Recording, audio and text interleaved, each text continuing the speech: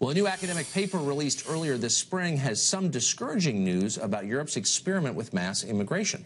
The paper looks at 25 years of labor market data in Norway, and it finds that while they initially get jobs and assimilate into the nation's economy, immigrants from poor countries ultimately become less integrated over time. We've seen this in other countries as well. The longer migrants spend in Norway, the less likely they are to hold jobs and the more likely they are to be dependent upon government welfare. Katie Hopkins is a global columnist for DailyMail.com, and she joins us tonight. Katie, does this surprise you? It doesn't surprise me at all. It's something we've seen here in Britain for a long time. I've always maintained multiculturalism doesn't work, that in fact what we end up with is a nation of ghettos. I think that's true here in the UK.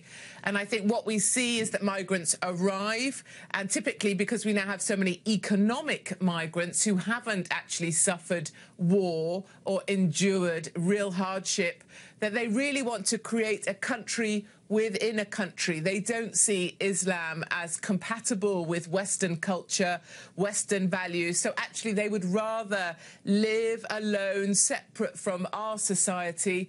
Certainly around 23% of British Muslims have said that they would prefer and look to live under Sharia law rather than any laws that we have here.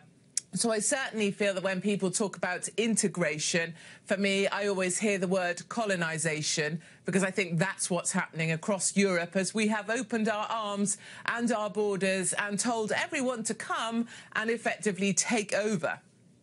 So if you're going to do that, if you're going to bring people into your country in large numbers, don't you have some obligation to help them become part of your culture? Because countries in which nobody has anything in common fall apart. What are the European authorities doing to inculcate their values in these new arrivals? Absolutely. You would think that, wouldn't you? You'd think we would kind of maybe have some lessons on British values, help individuals integrate by kind of showing them our ways and enabling them to join them. I see the complete opposite happening, actually. I see that we have to bow down to the cultures that come to join us. I believe we spend far too much time tiptoeing around the cultures of the people that choose to join us, far too little time standing up for the cultures that have chosen, they've chosen to join. I think we need to stand up for our culture and ask people to integrate into it, but I certainly don't see that happening.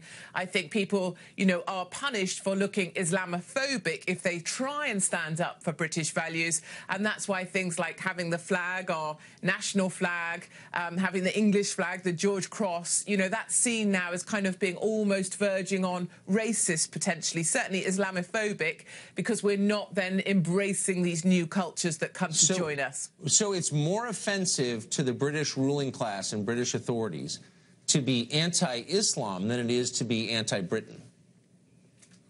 Absolutely. I know the tick list of correct answers that the liberal fascists want me to answer. I know what they'll approve of. I know what they like, and that's endless gushing sympathy for migrants, economic migrants, for the Islamic faith. You saw with the Westminster terror attack here, the very first media that we had off of that was that we had to look out for our Muslim counterparts because they may be kind of under some kind of attacks following the terrorist attack on us. It's always that idea that we need to bow down to the culture that joins us, and we never seem to stand up for the culture they've chosen to join. And it's one of my big questions always is, if Islam is so fantastic, why do Muslims always seem to want to come to Christian countries? And it's a question that I never have got an answer to yet, Tucker.